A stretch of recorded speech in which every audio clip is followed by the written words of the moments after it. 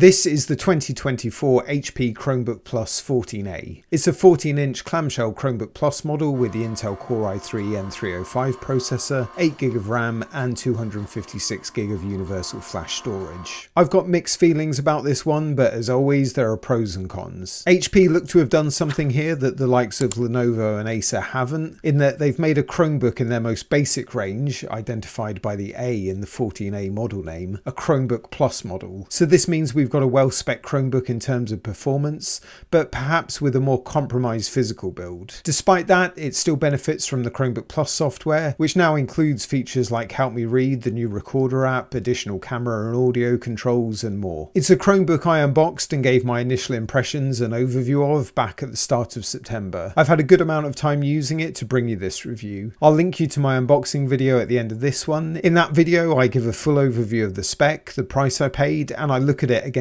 one of its main rivals, the Acer Chromebook Plus 514, another 14-inch Chromebook Plus model with the same Intel Core i3-N305 processor. It's also got the Lenovo IdeaPad Slim 3i Chromebook Plus to compete against, which I've also shown on the channel, and those two in particular have shaped the way I look at this one, both good and bad. First off, on the build quality, since my unboxing I found you can in fact click the trackpad with the lid shut, and when it's open as well.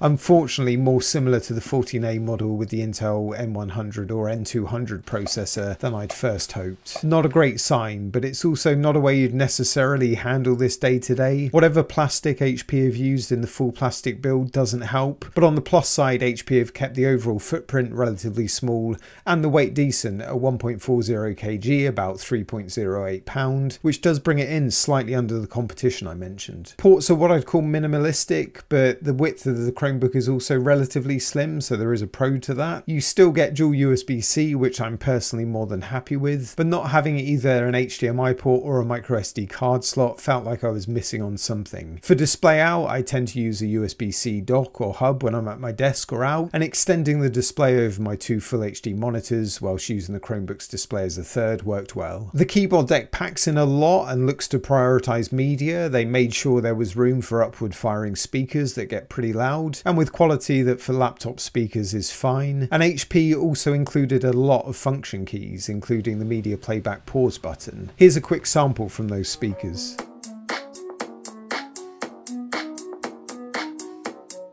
In order to keep all of that functionality built into the speaker deck and the relatively small device footprint, say compared to the Acer Chromebook Plus 514 shown on screen against it now, the keyboard keys and the layout on the HP have some compromises, with overall slightly smaller function keys in the top row and the more US style return key, which for me took a little bit of getting used to. The text on each keycap is also printed or layered on top of the key, so you can feel that too rather than a smooth keycap. However, once I started to use the keyboard I could be fairly accurate without issue. The keys have a shorter travel without much resistance to them and don't really give much in terms of feedback. The touchpad is basic and whilst a reasonable size, feels and sounds a little cheap, but was well seated and seemed fine for clicks, taps and gestures on the whole. The Full HD IPS non-touch display was a nice surprise, one of the strong points of this Chromebook. With a 16:9 ratio and a matte finish, it's decently bright at a claimed 300 nits, covers 62.5% of the sRGB colour space and generally had good viewing angles. At the top of the screen you've got the Full HD webcam with privacy slider. The quality was generally okay, but perhaps a bit too bright and overexposed, even with some of the extra lighting controls that come with Chromebook Plus. Performance, as we've come to expect with the Core i3-N305 processor and 8GB of low power DDR5 RAM, was excellent in ChromeOS, and some light Android gaming was no problem at all.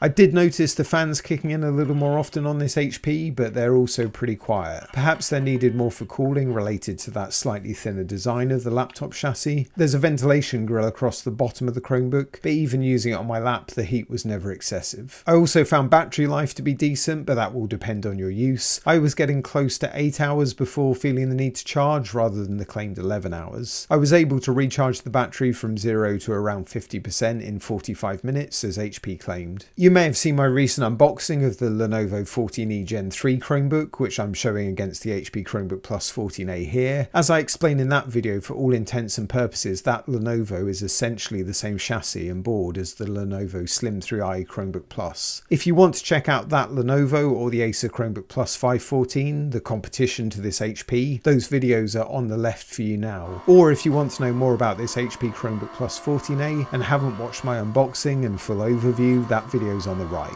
It also includes a bit of a visual comparison against the Acer Chromebook Plus 514.